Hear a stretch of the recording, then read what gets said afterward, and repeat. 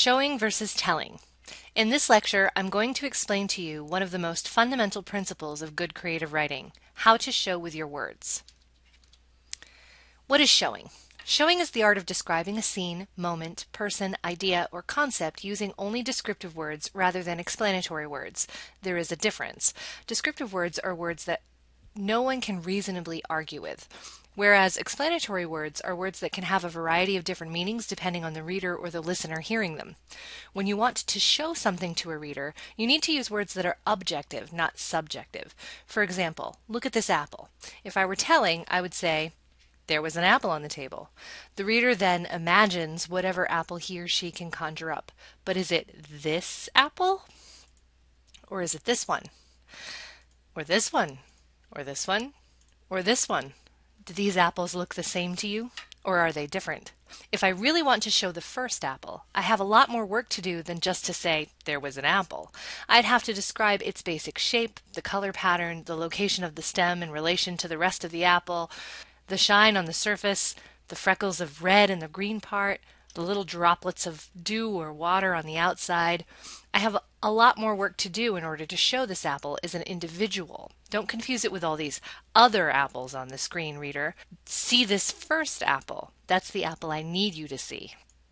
In other words, you want to imagine that you are describing your poetic image or fictional scene to a police sketch artist. Would she be able to draw a picture of what you are describing? And would that picture be clear enough to lead the police to the criminal? Or would it be so vague as to create a wanted poster that looks like any old guy off the street? Let's try an experiment. I want you to draw me two pictures. In a moment, I'm going to ask you to pause this video and then resume playing it after you've completed a quick task. The task is this: get out a sheet of paper and a pencil and get ready to draw a picture. Go ahead and pause this video now. Great, got your paper and pencil ready? Let's begin. The first picture I want you to draw is this: the world's ugliest baby. Now go ahead, start drawing. You don't need more than 60 seconds or so to draw this picture. You may pause the video and resume when your picture is done. Go ahead and pause this video now until your drawing is complete. Excellent! Do you think you've really captured the essence of the world's ugliest baby? Well, here's the image I had in my head when I described it to you. Does your drawing look like this? Or does it look more like this? Or how about this little guy? Or did you interpret the word ugly in a completely different way, and rather than attribute it to appearance, you applied it to attitude, drawing a baby in an ugly mood like this little tyke? Do you think all of you who are watching this lesson drew the same picture? Why not? Didn't I use an adjective? Isn't world's ugliest a detail? Well, it is a detail, but it's an explanatory detail. It explains the idea rather than describes it. That's why we all have different pictures in our heads when we say the words world's ugliest baby. There are no ugly babies. This was just a silly exercise. Now I want you to draw me another picture. Go ahead and get your paper and pencil ready. This time I want you to draw the following: a bird's eye view of a brown 3-foot square table with a 1-foot diameter spherical red rubber ball in the center. Go ahead and pause this video and resume it when your drawing is complete. Great. Do you have a drawing ready? Do you think you were able to draw a brown tabletop and a red rubber ball accurately? Does your tabletop look something like this? And the red rubber ball looks something like this? Why do you suppose it was so much easier to draw the second picture? Was it because it's simpler? No, I promise it's not that. In fact, look at the difference in text available. The second image has a lot more text, which would make it fundamentally more complicated, don't you think? The reason you could draw this second image better was because I provided you with concrete descriptions, rather than descriptions that can be interpreted. Now, you may think you've got a handle on this showing versus telling thing, so let me complicate things even further for you. Humans. Humans are, by nature, social creatures, and we learn at a very young age how to interpret a person's facial expression and body language. The trouble is, we're not always right, and when we describe people to one another, we often insert our interpretation rather than our observation. Let's apply this theory to people. Look at the image on your left. How would you show this? Is your first impulse to describe the young girl as surprised or excited or alert? If so, you've fallen into the trap of interpreting your characters for the reader. Very few people like to be told what to do, and even fewer people like to be told how to think. When we interpret things for our readers, we deprive them of the ability to think for themselves. Now look at this image again. What do you really see? Not what you interpret or think you see, but what do you really see? Draped in a thick white sheet, the 8-year-old girl sat upright at the front of the swivel salon chair, looking at her reflection in the oversized mirror. The stylist had pulled the girl's rust-colored locks into a samurai topknot as she prepared to comb the fringe of fine hair at the nape of the girl's neck. The girl's russet eyebrows rose up high on her head, and her pink mouth was as round as her eyes as she cooed at her reflection. Her hands were interlaced, white-knuckled, and poised over her lap as she waited for her hair to be transformed by the black, pronged comb. Do you see the difference? In this description, nowhere do I plant an emotion on this little girl. Instead, I describe her appearance, what her body is doing, what her face and hands are doing, where she is, what she sees. This is observational. These are all things I can reasonably ascertain by looking at someone. Saying she's surprised or excited, however, are only guesses, and thus they are not actually reasonably ascertained. They're not showing, they're telling. So what does showing include? Well, spatial relationships, that is, defining how two different objects or characters are related to one another spatially. For instance, she sat so close to him that she could feel his breath on her neck. Color, like rust-colored or green.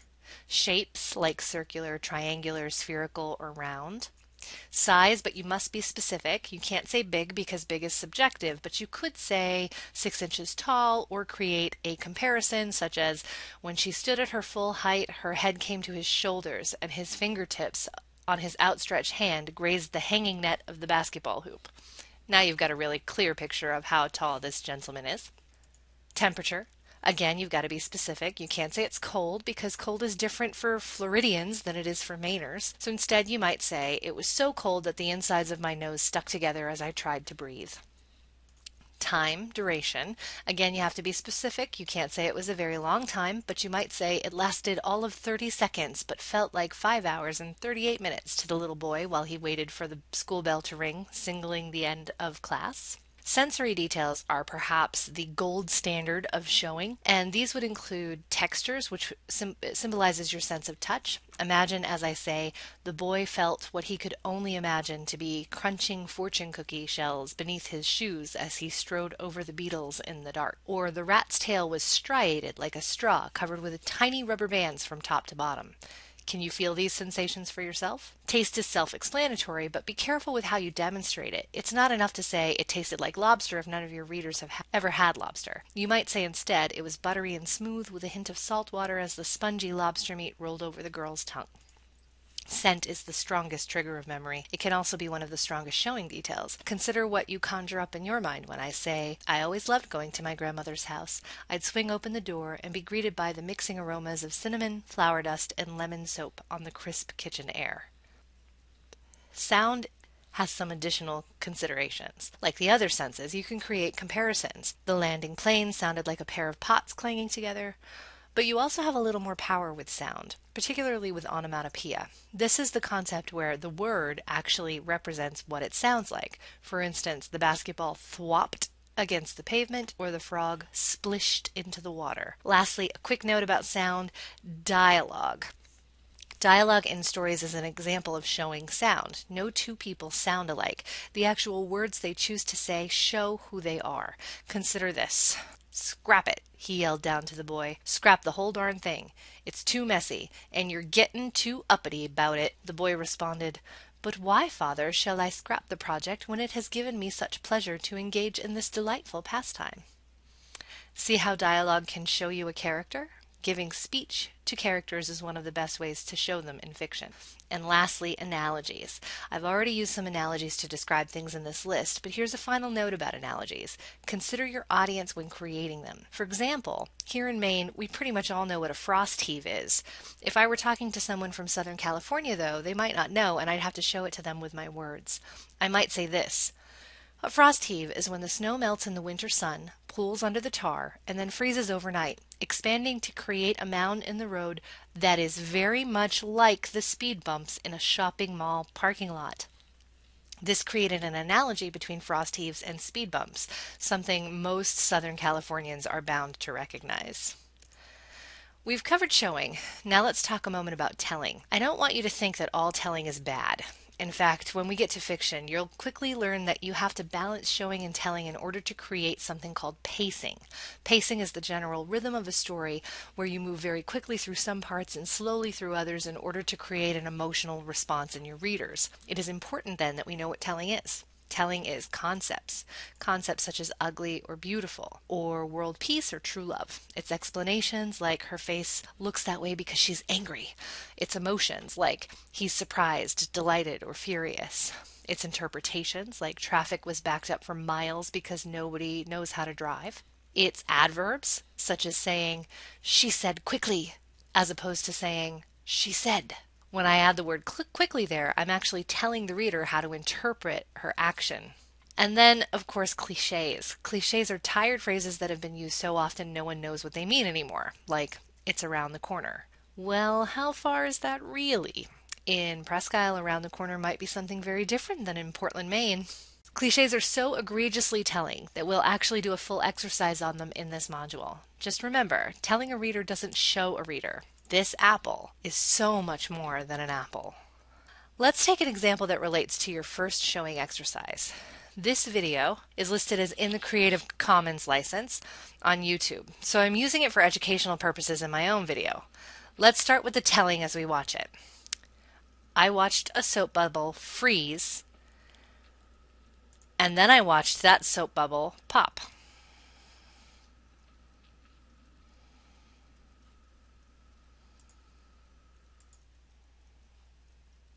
Now let's do the same video over again, but this time we're going to show it. A soap bubble wobbled on the surface of some snow. In its iridescent surface, I watched the fingers of bare tree branches waver in the gelatinous movement of the purple-tinted orb.